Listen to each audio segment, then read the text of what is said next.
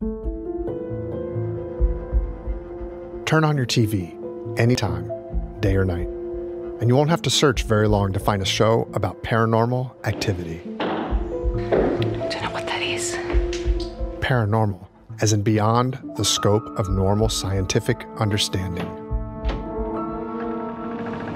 Pretty scary, actually. At one time, even the Defense Intelligence Agency had a paranormal program. Wait, what? The DIA had a paranormal program? Yep, you heard that right. But our program wasn't on television. No commercials, no streaming, no binging, nothing like that. Ours was a United States government military psychic program. It involved the use of paranormal phenomena, primarily remote viewing for intelligence collection. The mission for the remote viewers was to describe anything they were able to see at various locations around the world known as target sites. Seems like routine stuff, right? Except by see, I mean visualize. That is the distinction. Remote viewers used visualization to ascertain information about strategic buildings, weapons, or writings on secret documents. The objective was to foresee, prevent, and counter an enemy attack. It sounds a little out there, but it really did happen, and the program's name was Project Stargate. This is DIA Connections. What if the Soviets are able to figure out ways to influence and control human behavior? Well, if they are, then we must too. And so there began this race, not the space race, not the arms race, but the psychic race.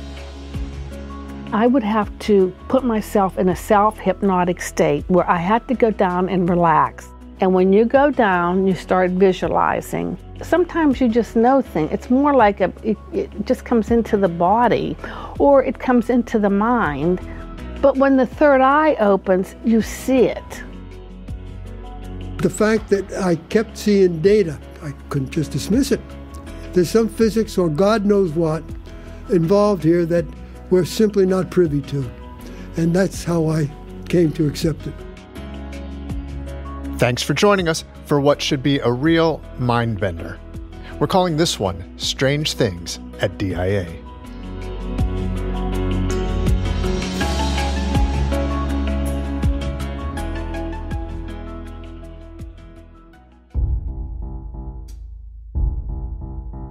Gathering intelligence on foreign militaries to prevent and decisively win wars has been the mission at the Defense Intelligence Agency for more than 60 years. And we do it by using various conventional sources and methods, which you can easily check out on dia.mil. On this episode, we're not going to discuss any of those.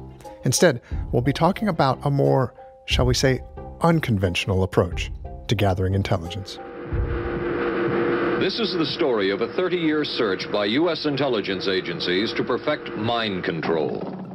$20 million was spent by the U.S. government over 20-plus years trying to ascertain pertinent information to national security by using psychics.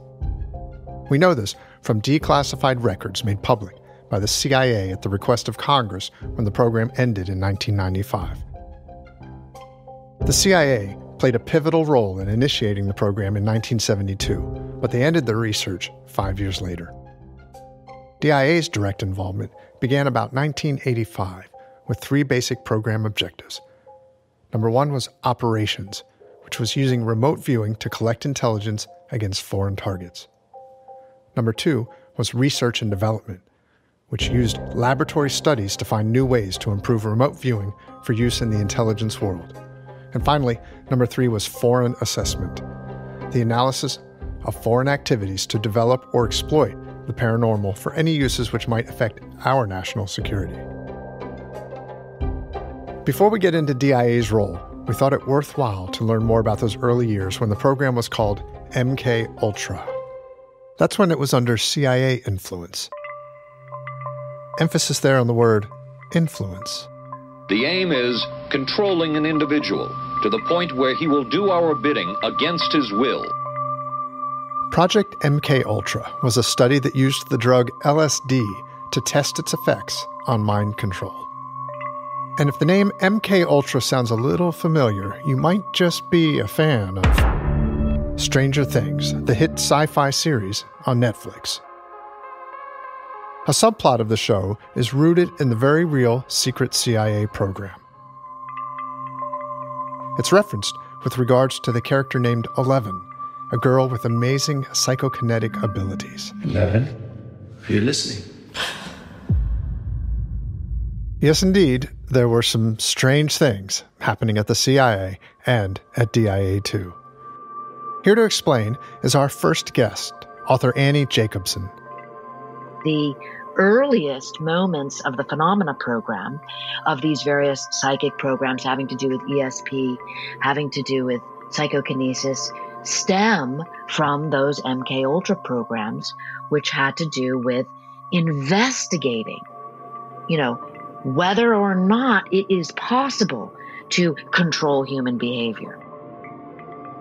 Annie Jacobsen is a New York Times bestselling author and Pulitzer Prize finalist.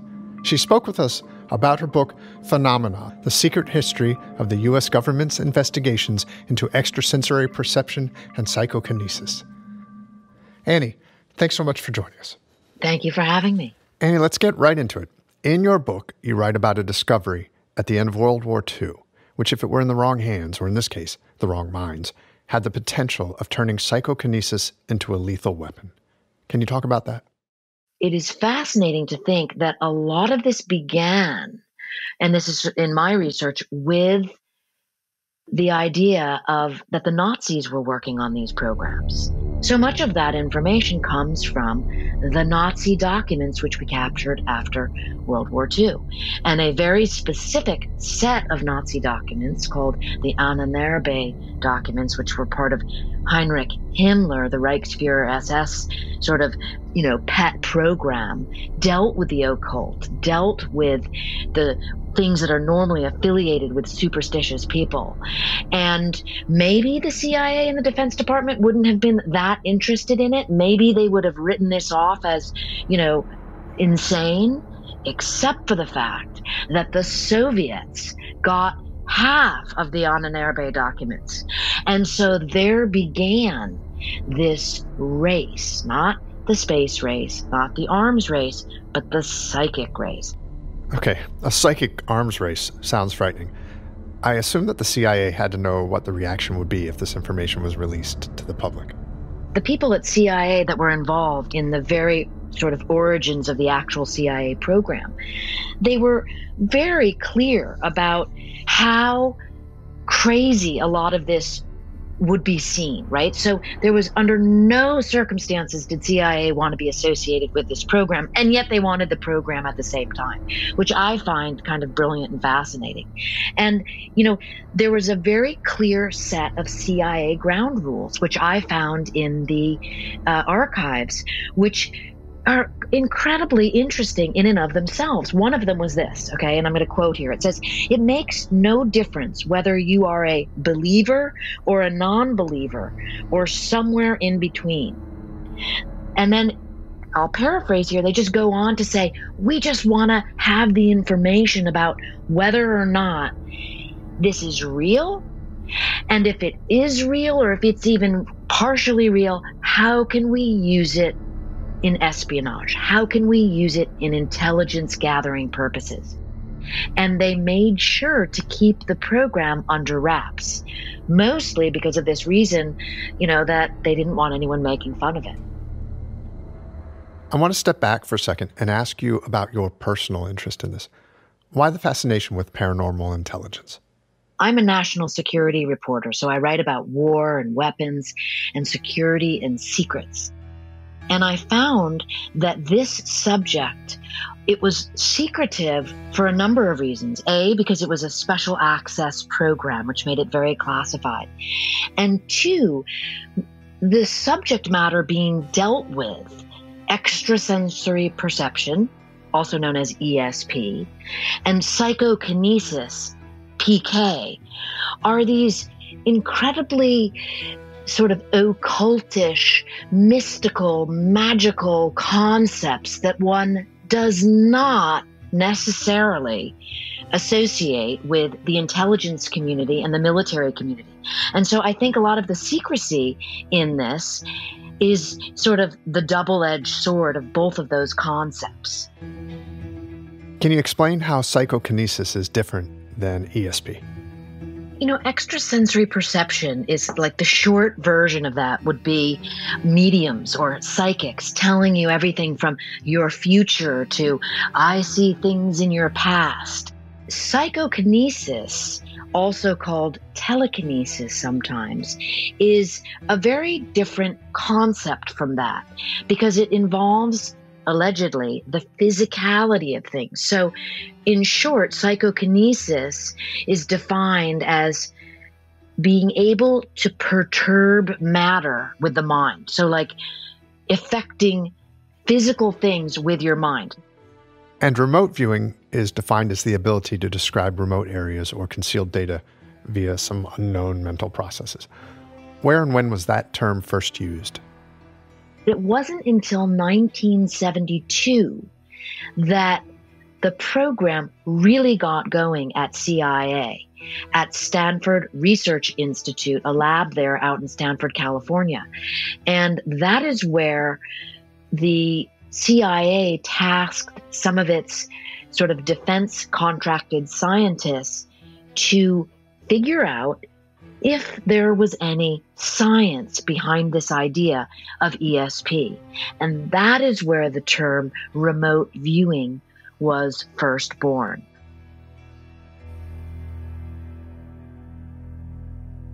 After the top secret remote viewer program shifted from CIA to DIA, a medical intelligence team put together a 177-page assessment of what the Soviets were doing. It stated that they were really looking hard at electromagnetic and magnetic fields, trying to explain the paranormal through real scientific analysis. They were looking at autosuggestion, psychokinesis, ESP, dream state clairvoyance, precognition, and telepathy. Annie, during that time, what was the fear in the intelligence community, and more specifically at the DIA, about mind control and the damage that it could inflict? What if the Soviets are able to figure out ways to influence and control human behavior? Well, if they are, then we must too. And the DIA's conclusion was incredibly alarmist. The original report came to 4 conclusions. 1, we need to look into this, we being the Defense Department, because potentially military equipment could be disturbed. 2, potentially one of these remote viewers could see our secret documents. 3, one of these individuals could potentially mold the thoughts of foreign leaders. That's an actual quote from the document. And 4, could cause instant death. There was an idea that psychokinesis could potentially give someone a heart attack.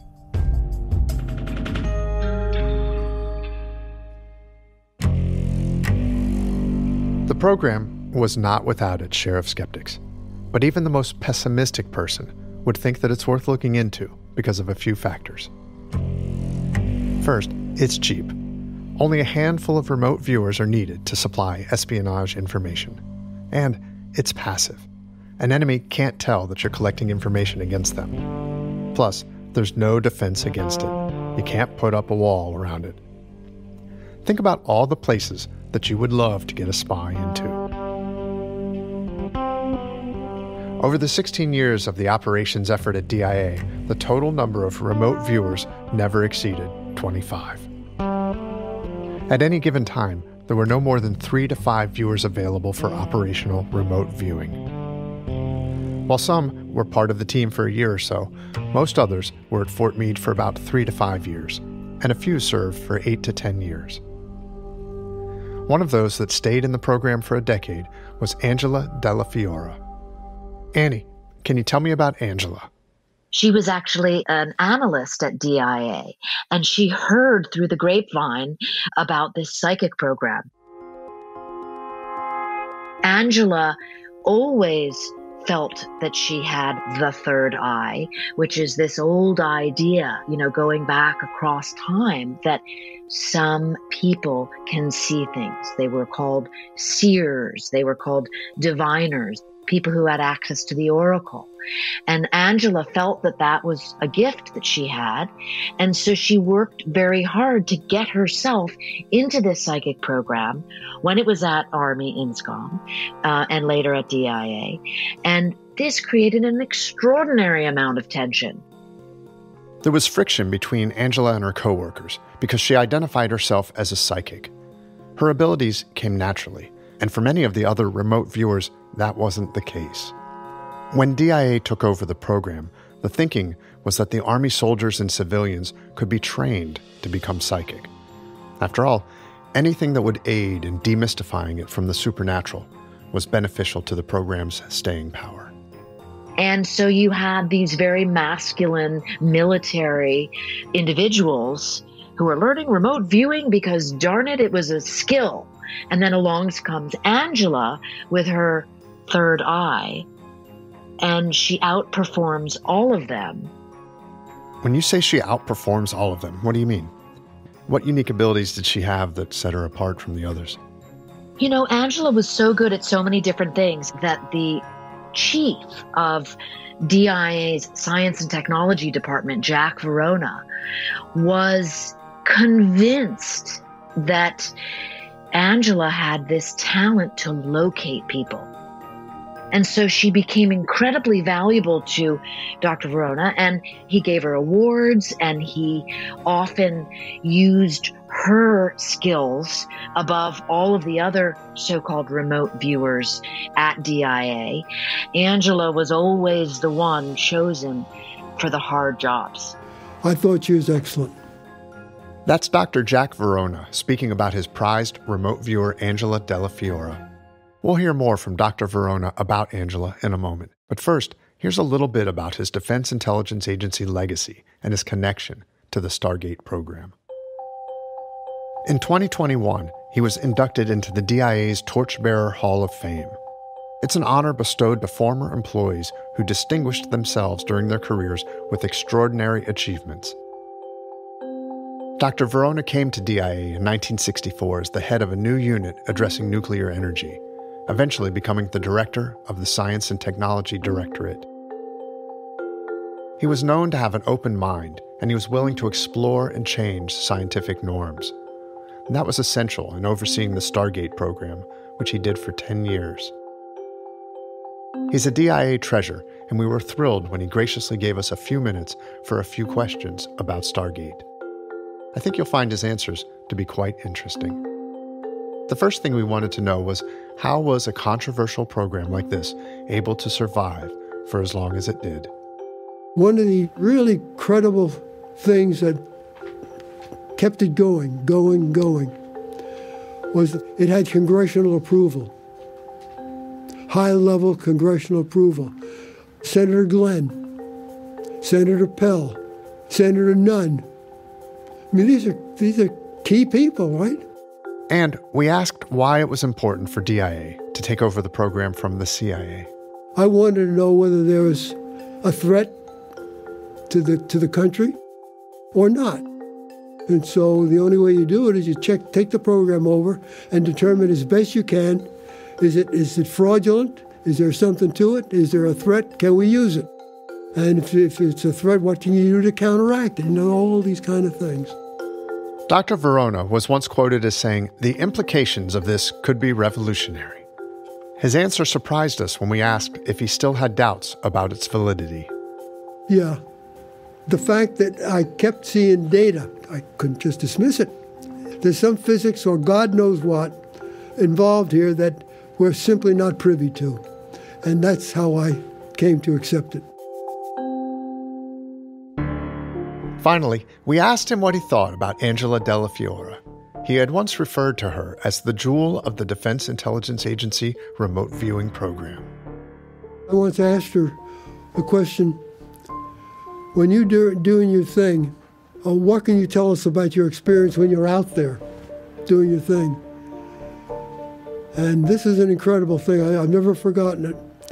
She told me that she met another young lady from the other side doing the same thing that she was doing from another intelligence agency, an unfriendly intelligence agency. Now that's weird. This is definitely weird. After listening to Dr. Verona and Annie Jacobsen talk about Angela Dellafiora, the only thing left for us to do was to talk to her ourselves.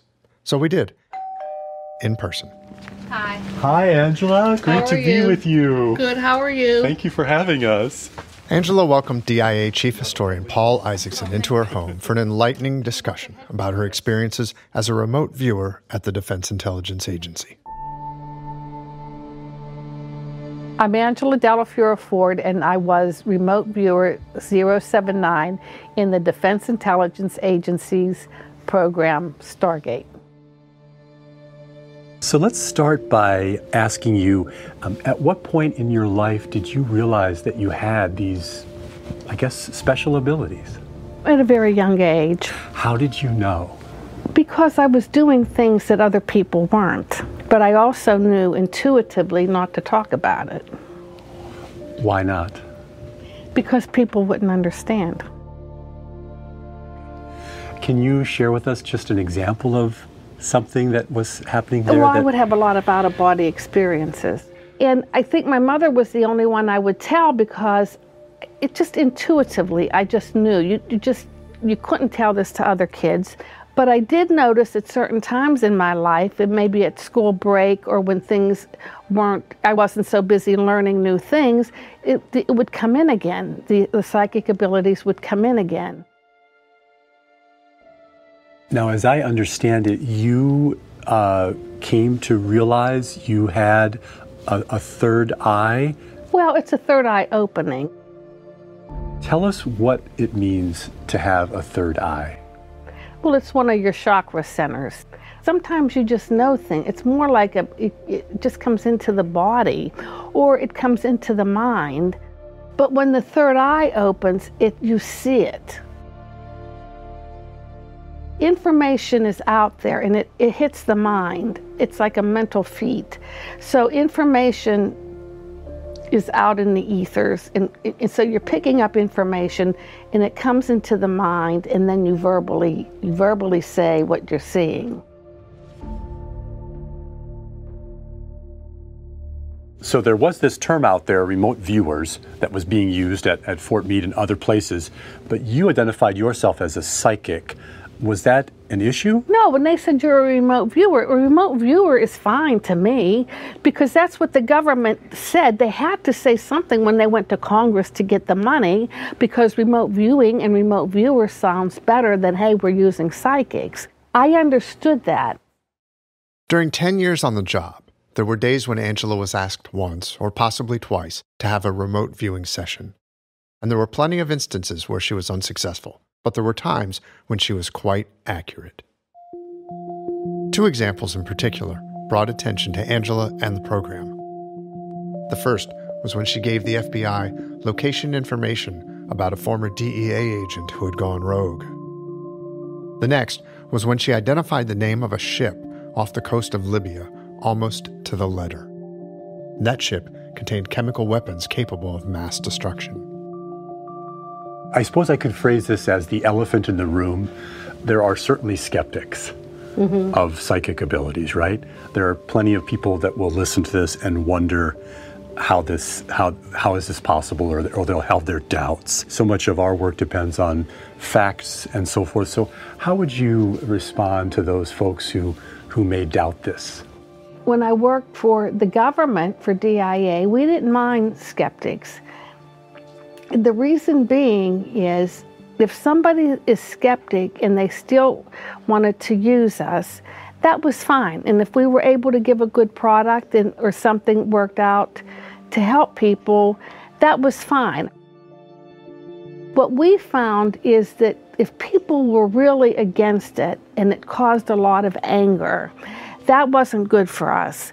And a lot of times people are so against it because it goes against their belief system. So if somebody was really against us or didn't believe in it, we were better off. We didn't want them as customers. They were going to do more damage to us. Having a skeptic we could deal with. Then on the other side, you had people that just believed in us 100%, and that wasn't good either, because they would just run with the information without checking it out either. You gave me something new. I wasn't aware that was also a concern. A skeptic isn't bad. A skeptic isn't bad. And trusting it 100% is not good either. No, it isn't. Because actually our information should have been working with the other intelligence collection methods. In her book, Phenomena, Annie Jacobsen writes this about Angela. Quote, "There was no question that Angela's work was favored above other viewers. Her results were being shared in congressional meetings, in intelligence committee meetings, and in briefings across the military and intelligence communities. Her intelligence information was more likely to be considered by analysts, and she continued to get more tasks and produce actionable results." Walk us through, very simply, what the process was that you used to do your job. We had our desks and offices, and then there was a second building that you would walk over, and there were couches, there were big sofas, there were some beds, there were dark rooms with red lights, and it was quiet.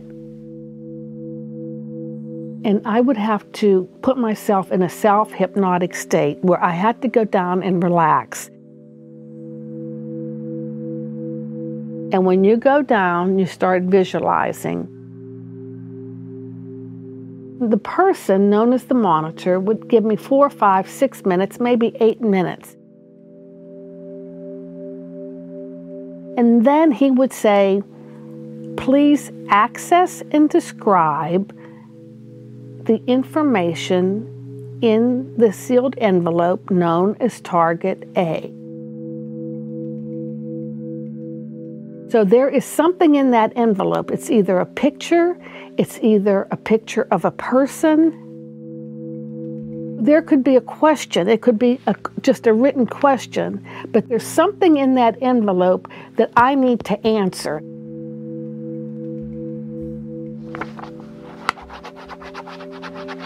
And then I would come out and I would draw pictures and write a report.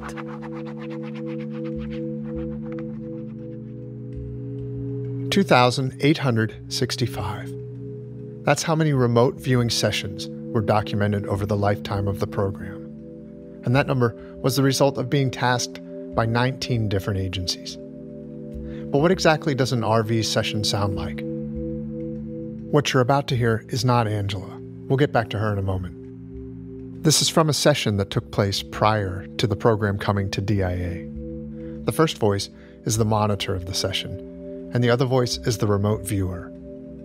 For time purposes, his responses have been edited closer together. Okay, basically what I have here in this sealed envelope is a 200 square mile map. And the desire for information is to begin by describing the general terrain, what it looks like, and then to look for target areas. I had a feeling like this whole area is also used for simulated combat type of things. I keep trying to get a picture of what the equipment or the material or whatever it is that's here, and I keep getting,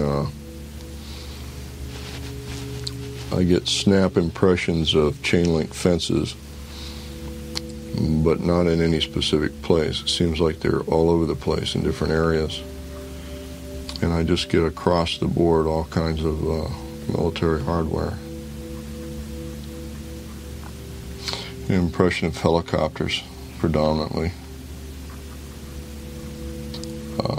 A real grab bag mixture of different armored type vehicles.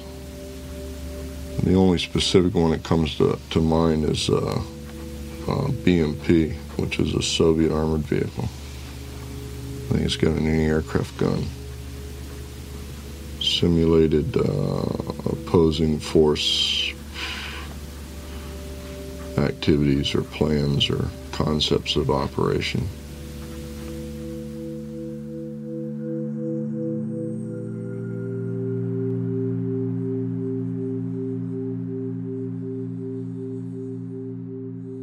When you're solving a problem, you get a focus, and this energy will come in and it will give you the focus, but that focus only lasts for so long. So you got to get in there and you've got to get that answer and you've got to come out. When that focus leaves you, then you're out of it and everything else starts coming in, and then you don't know.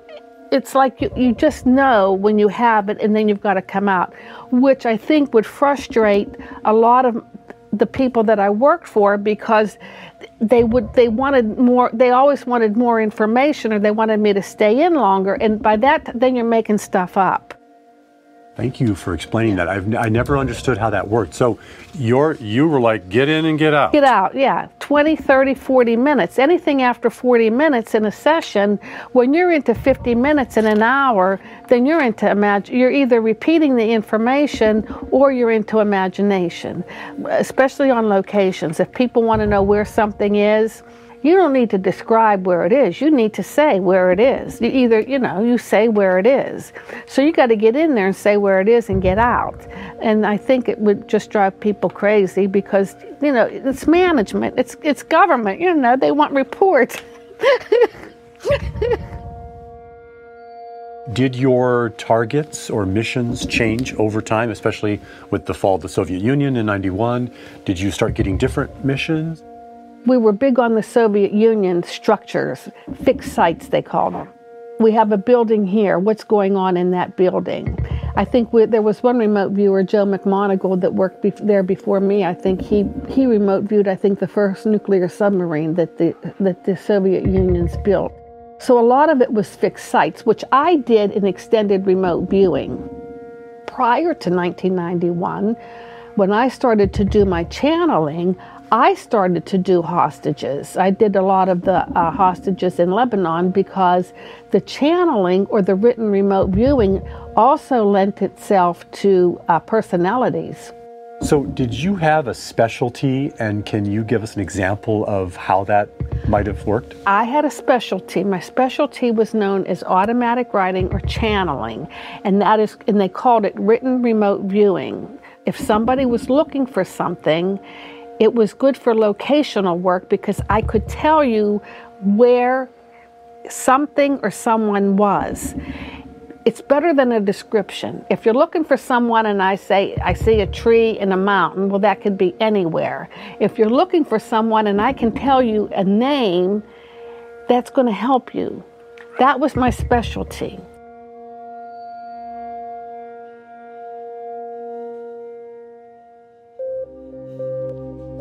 Angela was a shining star in Stargate, but her efforts weren't enough to sustain it. During the 1990s, due to several factors, the new DIA management was not keen on the program, leading to disarray. In February 1995, this led to a congressionally directed action that called for a transfer of the program to the CIA, where it was unceremoniously canceled after an independent study concluded that, quote, enough accurate remote viewing experiences existed to defy randomness, but that the phenomenon was too unreliable, inconsistent, and sporadic to be useful for intelligence purposes, end quote. That's the official reason for ending it. Unofficial reasons run the gamut from politics, money, unrealistic expectations, lack of consistent positive results, to just too many naysayers. The definitive reason is an enigma, which seems appropriate for a show about the paranormal. Once again, here's author Annie Jacobsen, who has her own theory. When you're thinking of taxpayer dollars spent, certainly when it comes to the Defense Department, it is very wise to be running programs that have to do, that pass scientific method muster. Those are just 5 simple steps in any laboratory experiment. You make observations, come to a hypothesis, then you make a prediction, Then you experiment and you draw a conclusion. And you have to be able to repeat this over and over again in order to define something as scientific. Well, remote viewing lives way outside of those bounds. And anyone will tell you, oh, it works sometimes and it doesn't work other times. That's when I say anyone, I mean someone who actually believes that this is a legitimate intelligence product.